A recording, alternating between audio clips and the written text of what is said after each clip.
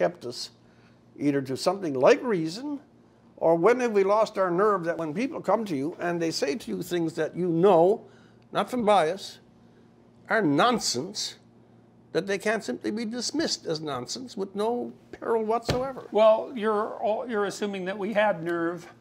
Yeah, I mean, well, sorry. I mean, you know, some people have nerve. But one of the things I've learned over the last 3 years, because really this all started in October of 2016, was that the percentage of people who have nerve is very small, and vanishingly small. You know, I've met people. Douglas Murray has nerve. Yeah. That's for sure.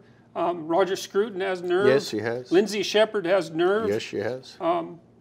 There's a handful of people that I've met who you can't move. You know, you're one of them, I would say. Try. Well, succeed, I would say.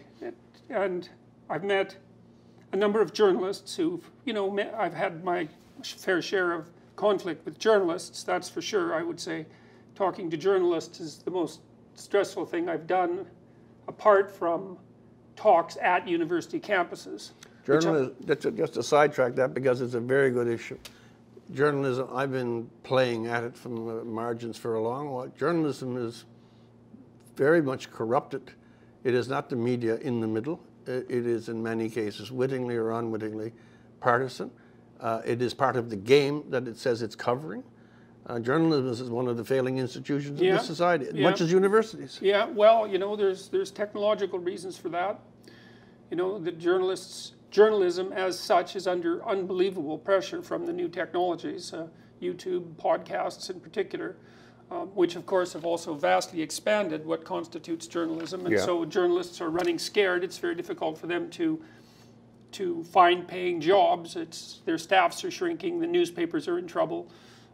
Television stations are vanishing, and so there's increasing desperation, I would say, as well as decreasing professionalism among those who still practice. And so some of it's the personal failings of the ideologues who happen to be occupying the positions that ideologues occupy, but some of it's a consequence of these transformations in communication technology that are so vast that they're actually inconceivable. And I think both YouTube and podcasts are great examples of that. Podcasts even more than YouTube, because YouTube serves billions of people, which is one walloping network. Yeah. But podcasts are maybe 10 times as popular. So, and that's all underground. It's interesting because they don't attract as much attention, you know, or as much controversy. Maybe because they're more siloed in some sense.